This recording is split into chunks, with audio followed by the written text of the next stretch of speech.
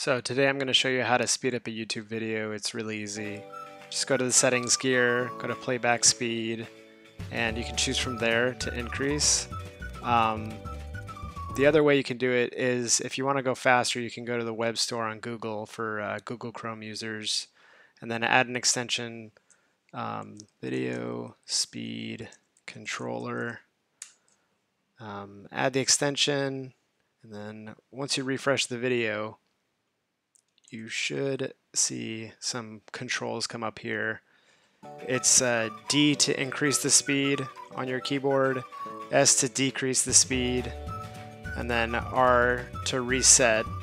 Where it was at, V will toggle, and if you want some more options, you can just go up to the extension and click settings and then see more options there. That's it.